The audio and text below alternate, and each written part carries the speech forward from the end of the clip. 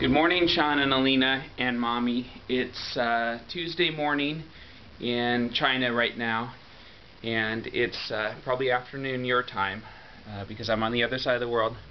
And I couldn't remember if I showed you my hotel. I think I did, but I'll show you again.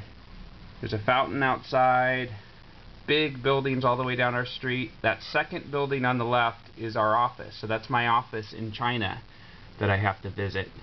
And then I go to a bunch of other buildings. You can see all the buses down there. It's real early in the morning, so there's not too many people on the street. Later on there'll be a lot of people on the street because there's 14 million people that live in this city. This is the city of Beijing. Anyways, I hope you're being good to Mommy, and I'll try and find you some nice presents for when I get back. I love you. Bye.